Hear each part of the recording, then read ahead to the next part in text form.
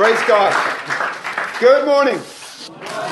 I don't know about you, but hey, it's one of those days where you're just undone, amen?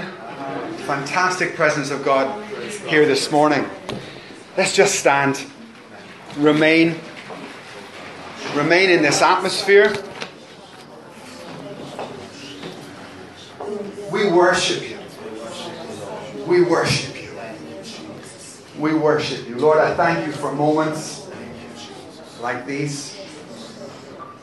Moments of acquaintance, of fellowship, of interaction, of love with you, God. And we make room, as Sandra put so well. We make room in our heart, in our mind, in our soul. May we be your habitation. Come, Holy Spirit. And God, as we look at the scriptures, as we look at your word and your voice, I pray we would continue to humble ourselves and receive and be changed and leave this place equipped to bless others, to share what we have, to be sowers, to be communicators of your love and your gospel. And we humble ourselves with obedience to your gospel and to your word. In Jesus' name. Amen. Praise the Lord. Thank you. Please be seated. Last week, as was shared, we began in LAW looking at spiritual warfare. And we looked at it last week. I was emphasizing to you not to get carried away with the title, because we can talk about tearing down strongholds, taking nations, when we can't even take our own lives, right? We can't get mastery or victory in our homes. And that's what we began last week looking at. Victory within the family, victory within the home, and the great importance of that. If I can continue this week along the same theme of what I want to call this civil war. The war that takes place within ourselves. You know, when a country goes to war, that's called war. But when a country has a fight within itself, that's a civil war. It's internal. And the reality of the Christian life is we have both. We have war with this world, but we also have a very severe war going on inside. I'm afraid until we leave this earth, that is going to be the case. If you look on YouTube, you'll find 1,000 videos called The Habits of the Wealthy. And I want to do a play on words there with the habits of the healthy, right? And look at how spiritually healthy am I? Where am I at with this? You know, the one person you cannot get away from it's you. If you take a shower, guess who's there? Yeah. If you go to work, you. If you come home, you. Even if you go on holiday, sorry, you're going as well. You cannot escape yourself. You're always there. And so more attention really needs to be paid internally, looking at who I am and how holistically healthy I am. So I did some research this week, extensive research, just at areas of health, holistic health, and I was quite shocked. I found 26 truths that those who study this field find that we need to focus on if we're ever going to proceed in life. The first one, interesting, particularly for me, from my background as a Catholic. Healthy people forgive themselves for their mistakes. When they get something wrong, when they blow it, they understand that, and they're quick to move on. I don't think there will be an exception in this room. I think every single one of us are probably ashamed and embarrassed about some things we've done, right? I think there's something that you can think of right now, and even to this day, you say in your heart, yeah, that was me. I did do it. I did. It was me. And it's an embarrassment, it's a shame, but it happened. And learning to get over that, learning to get past that, is one of the elements of being a healthy person. Because it's true, some people get stuck, don't they? Something happens. I had a member, when I took over a church, I was told about this guy, and he made an appointment to see me. And I was told, you need to know something about this guy. He was driving down the street one day, and he came to a blind summit. You know, that's when you can't see over a little hill. He drove over the hill, and there was a 9-year-old child. He killed her. Car went straight over her. And I was due to meet this guy, and I was concerned, of course, for him. How would you live with that? How would you cope with that, you know? So I got to the meeting expecting to have to counsel him, and I was shocked. I mean, he was one well-balanced man. Seriously. He knew God. He knew what had happened. He classified it as an accident. He had gone through all the dynamics, and he was free in the right sense. He said, every day I think about this, but it's not going to hold me down. It's not going to depress me. And hey, it could, couldn't it? So, good example. But I've met too many the other way. Right? In our church in Dublin, we twinned up with Teen Challenge, which is a drug rehab outfit that's all over the world. And I know many of the leaders in that group. They concentrate on getting people off heroin. One of the golden rules in TC, as we call it, Teen Challenge, is you're not allowed to smoke. From the day you arrive, that's the rule. Everybody has to stick by the rule, because that's what actually makes them different from other rehabs, and that's what makes them effective. So I know them all. In UK and Europe, I meet them all the time, and they've preached for me many times. One day, I'm walking down the high street of a city, and I'm walking past a restaurant. I look through the window, and guess who I see? One of the directors. And guess what he's doing? Smoking. Yeah. So I thought, okay, problem. So what do you do? What do you do in that situation? God doesn't have to show me to him physically. I could see him in the spirit, right? But I saw him physically. He was there. So I decided to say nothing and do nothing. I didn't think he saw me. So I just kept on walking, and I say, saw that. I'm going to pray for you. I'm going to cover you, right? I'm not going to pretend I didn't see it. I saw it, and I'm going to pray for you. I'm going to ask God to lead you and guide you and bless you. So a few days go by, and I get a phone call from him. Can I meet? I thought, he saw me. Saw him, right? I thought he didn't see me. He saw me. So he said, can I meet you? Yes, no problem. Well, he came into our church like a whipped dog. Head hanging. You saw me, didn't you? I said, yes, I saw you. And he started to say, I feel awful. I feel rotten. I feel terrible. I mean, what's wrong with me? How can I live like this? How can I be such a hypocrite? And he went on, and I needed to get the stuff out of his system, And when he finished beating himself up, you finished? Can I speak now? See, do you know what? You have preached for me on more than one occasion. And we filled that place with people who had problems. And at the end of every meeting, you loved them, you were compassionate to them, you forgave them, you restored them. Now, where is all that stuff for yourself? How come you're so full of mercy and so full of grace for every human being except you? That is not going to work. It's not healthy. Agreed? It's not healthy.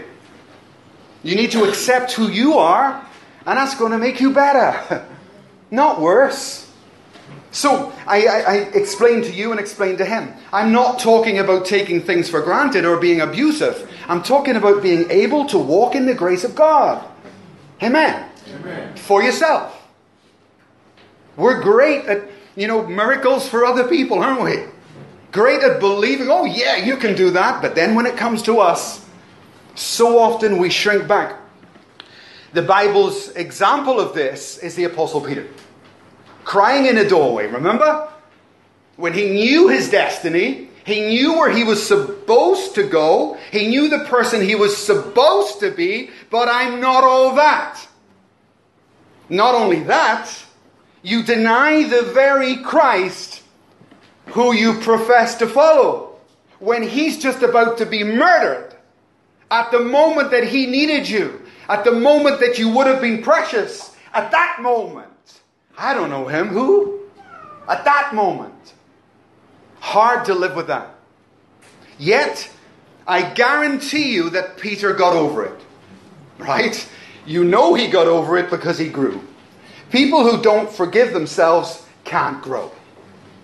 And Peter got past that moment. He accepted personal responsibility for his weakness, for his failure, and he didn't hang on to it. Do you know what? There are people on this planet whose sole existence is to make you feel guilty. Right? They're dreaming up ways of talking to you, of accusing you. Right? That's life. They're in your family. They're in your workplace. And you need to be careful of that, and don't let them do that. Don't let people affect you that way. Rise above it. Live above it. I know the God I serve. I know him. And I will not be held down, tied down. Unforgiveness of oneself. Point number 1. Healthy Christians, healthy people have learned to forgive themselves. Point number 2. Healthy people don't hold grudges. Right? Amen. Walking in forgiveness. I put in brackets there. It's a good statement. Some people would rather get even than get ahead. I'm sorry, guys, you can't get out of bed without somebody doing you something wrong, right? Every day people do stuff wrong. But I've got to get into my thick head. I have a choice, Michael. You've got a choice. You can get even, but you're not going to get ahead. You're going to get stuck. God can't work with a nasty, vindictive spirit like that. It's not good. So I make a choice not to get even. Now, I've shared with you before, I come from a family of 9 kids. That's a big family. Lots of noise. And my mother, many times in my life, my mum said the same refrain about me. The one thing about Mike, he never holds grudges. I heard that as I grew up, and it was true until I got saved. Isn't that funny? Isn't that funny? It's not a strange thing. Quirky little thing. Now, not that I have a problem with it, but the first problem I encountered with it was at salvation. Because it became spiritual. You with me? It became a spiritual issue. What was a natural good trait, once I entered the kingdom, became a contest, right, between me and darkness. Are you going to continue that same trait? And I have, but it took a bit of work. I had to face off some serious issues with an issue with a person who hurt me more than any other person has ever hurt me.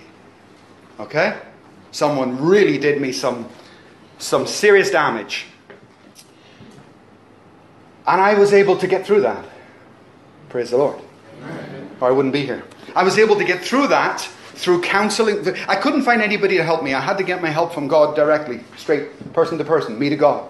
I had to seek it until I found it. I was determined to be free from that grudge, from that unforgiveness that I knew was in my heart. And even, it's just, I could not get that out of my system. Right? Couldn't get it out of my system. But by God's grace, I did get it out of my system. There's always a way. He will provide you with that way out. And God showed me, because I relentlessly sought him. I want that freedom from this. I'm not going to carry bitterness. So healthy Christians forgive themselves, but more than that, they don't hold on to grudges. And hey guys, we did a series recently on fulfilling your dream, remember? Reaching for your dream. Well, I hope you've got a big dream. But God can't put a big dream in a small person. Right? God can't put a big dream in a small mind or a narrow-minded person. If I'm going to fulfill a big dream, I need to be a big person. Amen. And that means letting go quickly and easily of the offenses that do come. Scripture says that. It is impossible, but that offenses do come. So they are going to come. It's one of those regrettable promises. Number 3.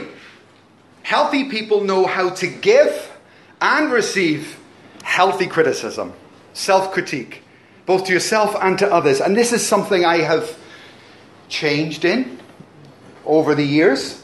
You probably won't believe this, but I was a very shy person, right? Very shy, very timid, yeah? Very timid, very shy, and retiring. And I worked in a hospital for 10 years. I lived in a home for nurses for that time. And I had a friend there called Mick. And we used to go clubbing. Yes, that's right. I used to go clubbing. We used to go clubbing and all that kind of jazz, right? And I remember, he was my mate until he got a ghetto blaster because he lived in the room next door. And we started coming back at night. And when he would get in, I needed to go to sleep. And he would turn on that thing. Boom, boom, boom, boom. 2 o'clock, 3 o'clock, 4. So I'd have to get up and go downstairs, sleep in the day room. And he did this again and again and again. Now, he's my mate. Do you know what I did? Nothing. I didn't criticize him. It was a moment where I was so weak in myself. Do you know what I did? I distanced myself from him. I was no longer his friend. I removed myself out of his life instead of saying, Mick, you know that ghetto blaster. Can we put a hammer to it? Instead of dealing with the issue, with maturity, I changed the way I treated him. So when I was around him, I was cold to him. I withdrew myself from his circles, from his friends. And that's the only thing I could do at that time. Very childish, huh? Terrible. And what happened was I actually moved rooms. I moved downstairs and then I became his friend again. Right? Now, but that's what we do. When I have not developed within myself the ability to carefront, not confront, but carefront people to say, look, what you're doing is not good. I can't walk with this. This is not good. And, one thing that happened to me within my marriage was learning to let the dust settle. Right? When you have an argument or something's hot, don't deal with it till it settles down. And now, to this day, I will always wait until I know my spirit is right. I'm going to a person to bring, a correction of some sort, but I won't do it until I think their spirit is right and my spirit is right. Now we can get somewhere. But if I jump in too early, that's just going to turn into an argument. So, by all means, be open to receive. Every person in this room needs advice. You don't know everything. You can't see everything. You're not made that way. That's not the way this works. Every single person needs outside help. And healthy people know that. Unhealthy people, you can't help them. Many people like that. You just can't help them. You try to give advice and they won't take it. Don't know where to put it. They see it as negative. So I need to develop within myself the ability to confront people, carefront people, amiably, nicely, and still be able to keep my relationship. But also I need to be sensitive myself that I need outside help. Number 4, healthy people love themselves. And this is a huge issue in the kingdom because it's an issue that has huge confusion attached to it. What does it mean to love myself? But there are many Christians, especially with my background, who struggle with this. This church is good. You guys are great. But how do I let people treat me? If I let people treat me like trash, you've lost your own dignity. You've lost your self-respect. Amen? Amen? You don't let anybody treat you like trash. Nobody. But nobody. Everybody say nobody. Nobody. It's important. Nobody can treat you like that. You keep your own value and have a sense of your worth. And don't let life or the world tamper with that. Don't do it. Don't do it. It will affect you, really badly, maybe in ways that you don't even realize. But you can see people, you can tell how much value people have of themselves just, by look at your body. Do you look after your body? Is it junk food? Yeah. Junk food. You guys didn't know me, but 4 years ago, I was 17 and a half stone. That's very heavy. I was twice the man I am now. I was very big. Very big. And in fact, the last time I weighed myself, you would have been there. I remember the 17 and a half mark, and I just couldn't believe it. I couldn't believe it. I couldn't believe the scales. I thought they're broken. It doesn't work. Stupid things. I couldn't believe it. And I stopped going back to the scales because it's just too depressing. How on earth did that happen? And I had lost a grip on the value of my physical health.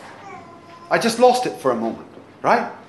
And I realized this has consequences. I'm going to have to deal with this. And it's taken me 4 years to get a grip on that. 4 years.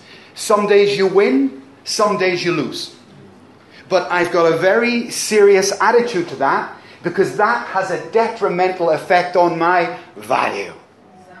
And I will not let my mind overrule me. I've got a spirit in here. I'm born again. And I'm not going to eat that junk. I will discipline myself. Amen. Civil war. I will discipline myself and I will win that war. You can see it in the way people dress. You can see it in whether or not they go for education. I think it was Pastor Joe on camp. He made a statement and maybe some of you didn't get it. It's an important statement. He said we can't come to church every Sunday and just get motivation. He's right. And for some Christians, it's coming to the church, stand on the seat, shout, and go home. We need education. Okay? If you take an idiot and you motivate him, you've got a motivated idiot. Not much good. You need the education to underpin every single thing. But, hey guys, who turned up this morning at 10 o'clock? Don't put your hand up. There you are. You've got a free class offered. Who turned up? You've got to take it seriously. And not just what we do here, but outside. I constantly try to advance myself. Constantly. Endlessly. Seeking new things to learn. Uncovering new things. Trying to develop myself, particularly my mind, because that's the driving force. Working on these things. Healthy people love themselves. Right, Richard? Sorry. Richard is a very unusual person, I think. Right? Shall I stop there? Am I going to be in trouble? Richard loves himself. Hallelujah. Now, let me tell you something. Of everybody in this place, and you guys are strong. This is a great church. Do you know who I think, just my opinion, you don't have to agree. Do you know who, of all of us, including me, has got the best grip on this? Him. And do you know why? He can be a bit weird sometimes. Yeah, that's because he knows exactly who he is. And if you don't believe me, ask Georgina. She'll tell you. Yeah. He knows exactly who he is. He will not be put down by you. True? Yeah. Oh no. He will not be put down by you. He'll not be belittled by you. And my point is, folks, even in a church, it's weird. Even in a church, because without knowing it, we actually do devalue ourselves. Without knowing it, sneakily, we permit things that should not be permitted. And he's been free of that. And that's a fantastic thing. Amen. Amen. Amen. Shall I move on, Richard? Okay, yes. Amen. Love themselves. Point 5, very important point. Healthy people know how to take a risk. Sorry, before I move on from that point, just one other point about loving yourself. You're going to have to take it seriously. One of the biggest companies in the world is Herbalife. You've probably heard of them. Massive company. And you know how they got there? They became that big with a simple little t-shirt. And the t-shirt had this written on it. It said, lose weight now, ask me how. So these guys go out in the street with the t-shirt, and people read the t-shirt, and what's the question that people ask? How? Tell me how. And they, listen carefully, one of the biggest companies in the world. When the people ask you how, you always reply with the same answer. Are you serious? Are you serious? Are you serious about this? Because life is serious. Are you serious? Are you just one of those people who want to talk about it but not actually do anything? Are you serious?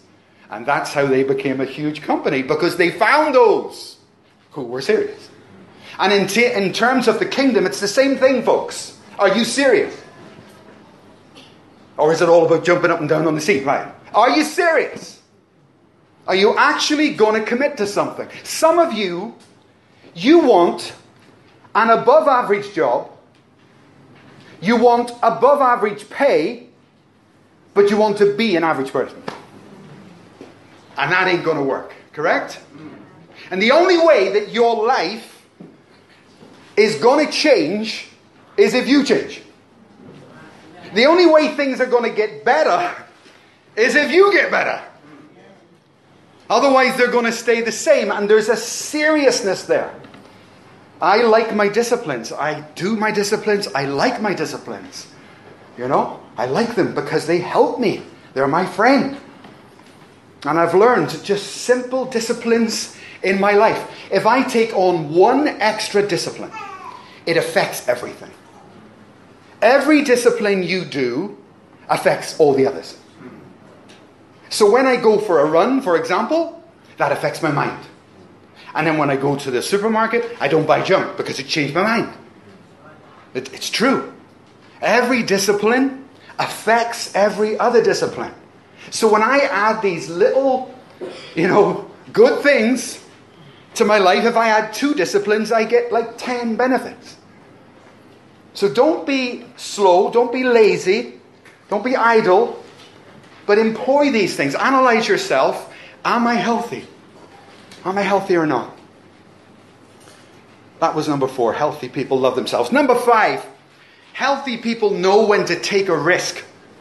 And this is critical, folks. For me, I would make this number 1 in terms of living a life that's not boring. My life is not boring. I'm not bored. But many Christians are doing something they don't want to do. They're living a life they don't want to live. And I told you many years ago, the best example of risk, I'm sorry for repeating myself, but I want you to get the point. I've got bills. I've got a job. I've got a family.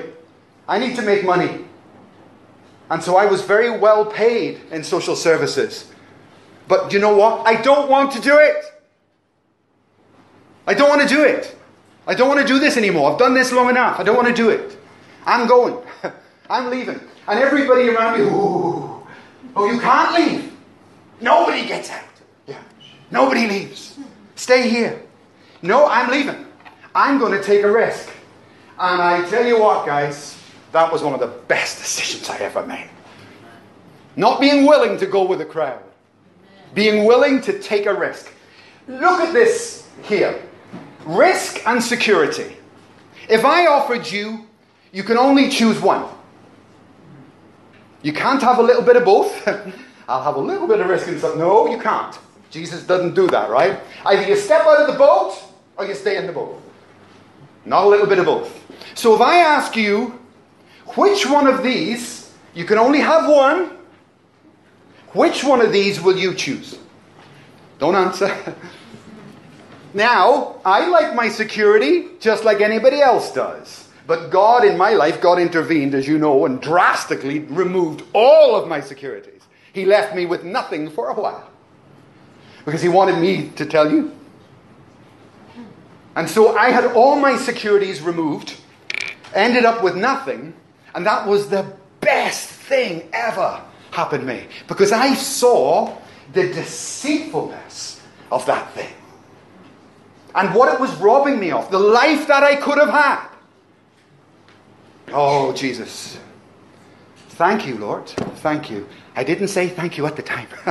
Oh, no. Thank you, Lord. You are the all-wise God. What I thought was my friend was robbing me of the one life I have. One life will soon be past. And when he took away my security, I realized, and I was forced into a life of risk. A life where I didn't quite know what was going to happen tomorrow. But then everything became alive to me. I recognized things for what they were. I will never forget, for the first time in my life, walking through a very large shopping center. And that place had everything in it. Everything you can dream up or think of. And for the first time in my life, I walked through that place. And I didn't want anything. I want nothing. It's a great feeling. It's a wonderful feeling. Security had been relocated to heaven. So if you give me my choice, I can have risk or security. I will do away with security and I will take risk.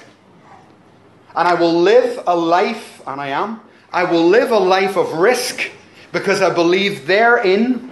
That's what it was like when Jesus called them, wasn't it? And people want a risk-free life. There is no such thing. A single person says, well, I'm not going to get married because that's risky. Being single is also risky. It's all risky. I'm not going to change my job because I've got to... No. It's a risk to stay where you are. It's a risk to go. Right? I'm going to move to another nation. But maybe I shouldn't because it's a risk. But it's a risk for you to stay here. It's all risk. You just got to make a calculated biblical risk and learn to get into that mindset, which is what I've come to love, to be honest with you. Today, I love that mindset. I love that lifestyle because there's energy there. There's fire there. It's great. Don't sell yourself out. Don't sell yourself out for earthly security. How many scriptures have we got on that one? Endless scriptures. They seem so simple, don't they? Seem so simple. And yet those simple truths ruin many lives. Or at least they rob them of the excitement and the thrill of day-to-day following God. I don't wish for things. Some people just wish their lives away. I wish this and I wish that. What are you wishing about? Huh? You'll still be wishing in 20 years' time. Right? I repeat, I was in your position, sitting in my office, wishing I could be full-time. It's enough of that. I'm out of here with a big risk. So don't be a wisher. Don't be a daydreamer. There's daydreamers everywhere. You meet them 1 year, 10 years later, they're still talking about the talk. Yeah. Same thing. One day, God's going, yeah. You're not doing your part. You're not acting in the way that you see the Bible guys do, right? Oh, yeah. 3 weeks ago, immediately, they left their nets and followed. I was out running last week and I saw this man running ahead of me, and he was very strange. His movements were strange. It was all off. And I didn't know why. I thought, that's not right. It's all something wrong here. And as I got closer to him, I realized he was blind. He was running through the park and he's blind, totally blind. What there was a guy in front of him with an elasticated string. And the string went back and tied on the blind man's arm. And he was running after the leader. I thought, you brave man. Huh? Isn't that brave? Imagine not just taking one cautious step, but imagine being so familiar with this, so trusting of this, that you're able to run and you're blind. Good example. Amen? And here we are. Hallelujah, Jesus. Yeah?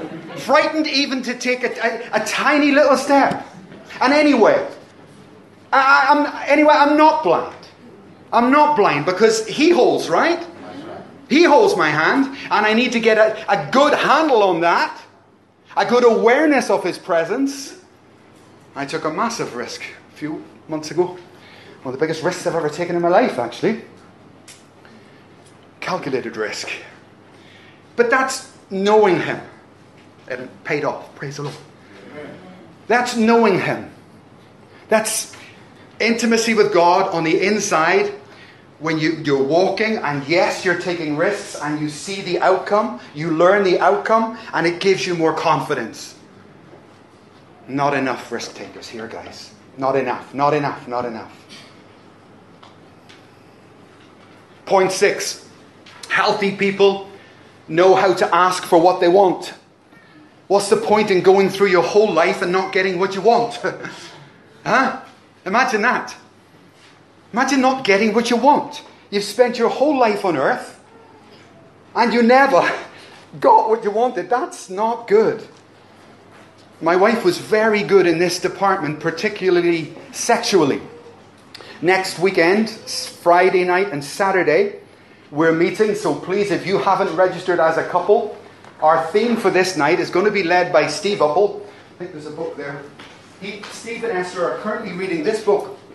It's one of my books, the second one on marriage. And there's a chapter in here which is called The Levels of Intimacy, taking you through this. For me, it's critically important that you get what you want in life. Let me use sex as an example. In the bedroom, you need to get what you want. They're all dead. In the bedroom, you need to get what you want. Amen. God, help us. We need some testosterone in here. Yeah, God, help us all. So, I didn't get saved till later in life. I was a man of the world, very much so. So I came into my marriage thinking I was bringing some sexual experience. Yeah. So what I quickly realized is I wasn't. Sorry, I wasn't. And Jeanette was really the person who taught me what I want and how to get it. What are you laughing at? She was very good at it.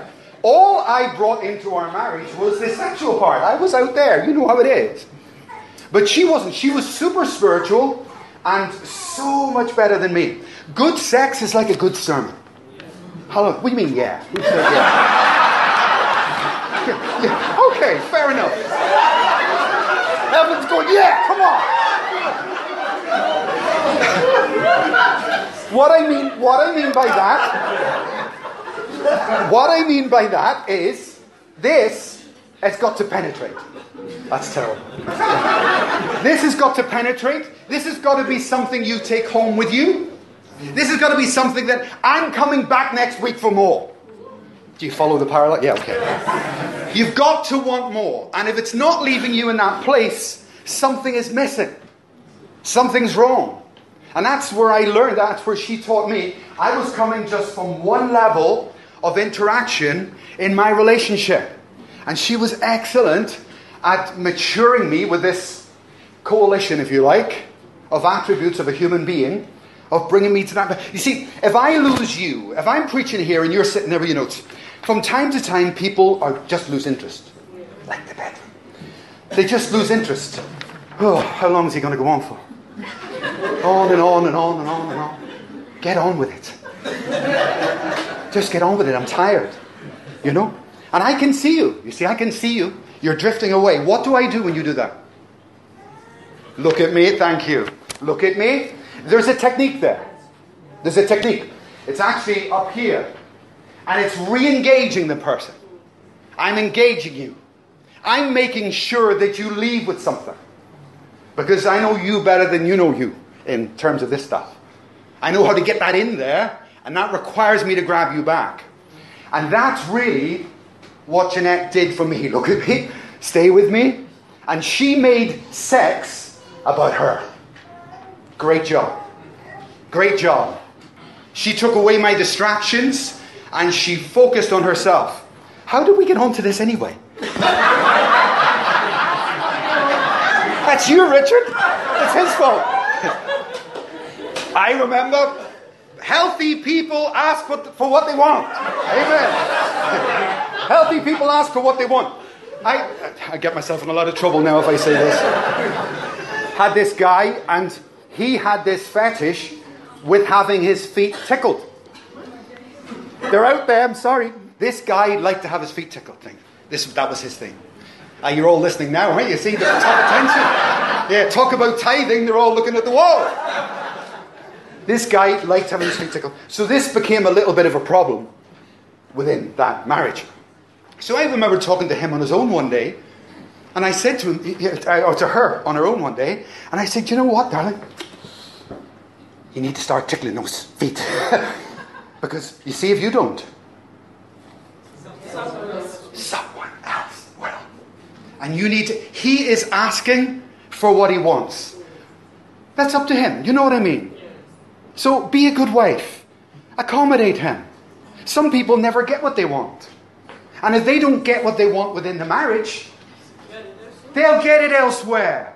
And you're creating a home that is a recipe for disaster. And I particularly hold the men accountable in this. You need to ask your wife, what does she... That's a dangerous question. Yeah, maybe not. Just skip that. Skip that. New handbag, everything else. Healthy people, let me repeat. Healthy people ask for what they want. This is what I want. And not just in the bedroom, but in life and in a relationship. You need to grow up to the place where you're able and strong enough and you have enough communion between yourselves as a couple to do that and to have that conversation. Amen. Amen. Number 7. Healthy people know when it's time to move on in life and move on in relationships. True. I am actually very... This is ministry. This is me in ministry. But when I'm not up here, I'm a completely different person. True? I'm very quiet and patient and kind, long-suffering, gentle, administrative, jovial, humble, and meek. Praise the Lord. I'm not like this at all. But I tell you what, the one thing that gets my goat, the one thing that will make me angry very quickly, is if you start messing around with my self-worth. It's my hotspot. And that happened to me recently in a relationship that I've had for a long time. I still don't know why. This particular individual tried to cut me down. You know what I mean? I thought, that's a snide remark. And you let it go. And then there's another snide remark. And I thought, you know what? This has been a great friendship for a long time. But right now, this relationship is not healthy for me. Because you're trying to put me down. I can feel it. So I had a little conversation with that individual privately. I said, you know what? You're a long-term friend. But something's not right in the way you're speaking to me. And I'm giving you one warning. You better change your attitude or we're done. Because right now you're toxic to me. And I'm not going to let you in my life. And a few hours went by. The person came back to me and said, can I apologize? Because I think I've been wrong towards you. And I said, no. I don't accept apologies. I never have. I don't like apologies. They're just a joke. Show me in the Bible where you apologize for sin. You know. No, you repent of sin. So I don't need you to say sorry. What I need is a change in behavior. So the next time we meet, I need to sense that respect. And if that respect is not there, I'm done with you. Amen? Amen. I demand respect. I demand respect as a human being. You will not undercut me. And that is, thank God, my hotspot. And I don't want to change it. Because it will demean me. I'm a child of a king, right? Yes. Hello. My Father has forgiven me. God accepts me. So who are you? Who are you? And some people will try and bug you. Some people will try and cut you down. As I said at the beginning, there's some people on this earth and their sole purpose, they wake up in the morning, how can I get you today? Right? Their purpose is to try and pull you down. Normally they're miserable people. And they see you advancing, they see you progressing, and human nature tries to pull down because, sorry, but it's a fact, it makes them feel better for a moment. And you need to rise above all of that. Healthy people. How do they live? Point 8. Healthy people don't go on procrastinating and procrastinating. I think it's okay to put something off, once or twice, but you don't make it a lifestyle. And you take responsibility for your own life. And you know, in conclusion this morning, folks, that is really a punchline for you to take home. Would you take responsibility for your own life? Please. You know who got you into the situation you're in today? You. You made the decisions. You made the choices. And you are the person who's responsible for getting you into the place and the position that you're in today. Now, who is going to get you out? You. You and you alone, actually, because of free will, you and you alone have the ability and the strength within yourself to move on and to change those circumstances. Healthy people don't put that choice off. They realize they have one life, one shot, and I'm taking it. Oh yeah, one life, I was in central London last night, and Samsung have a new phone coming out, and all the movie guys were there with all the lights and cameras and everything else. It was like Hollywood. It was the director was going action, cut, and all that sort of stuff.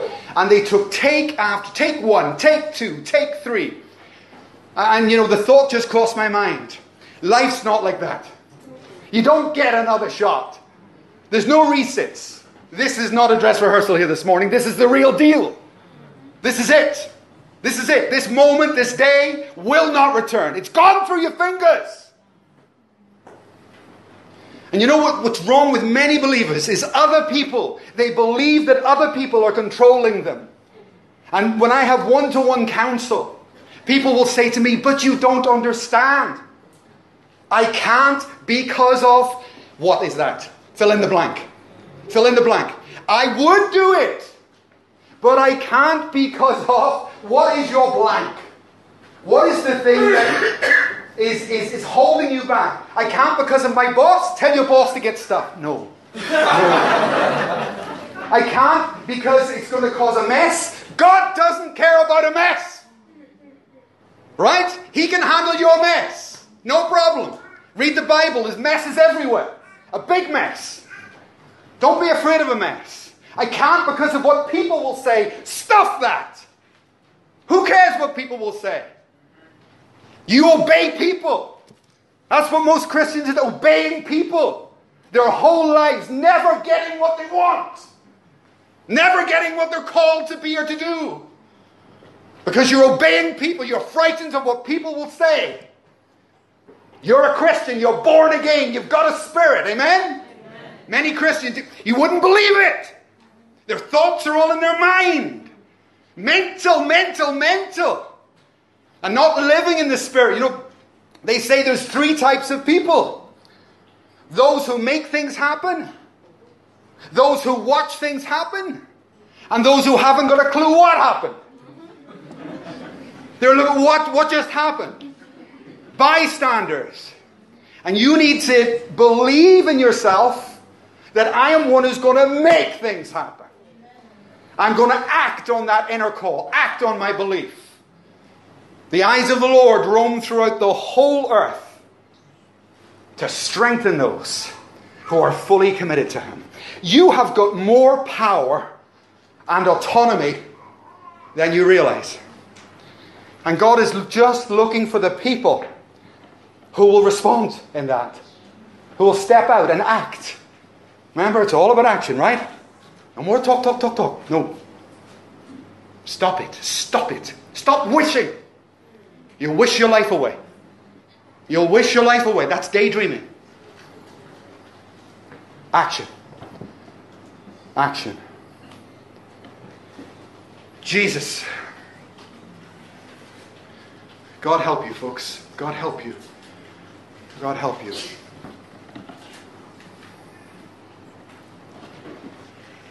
Father God. Lord, we lift ourselves to you. I thank you for this church. Thank you for the fellowship we share, for the love we share with one another. And God, we look to the future, and I pray you would enable us to embrace risk. The risky walk of following Christ, hand in hand, like that blind man, running, knowing that he trusts the person who leads. I trust the one ahead of me. I trust that he's my forerunner, and he will not misguide me. Would you just lift your right hand? And God, just like that blind man, took a hold of that rope and had the faith and the boldness and the willingness to run in what was darkness. I pray for every hand raised here that you will place here your guide, your hand. And we take hold of you in the Spirit. And as we leave this place, come with us, Lord. We shake off the bondage of securities in this world. You warned us, and forgive us for not doing so. We shake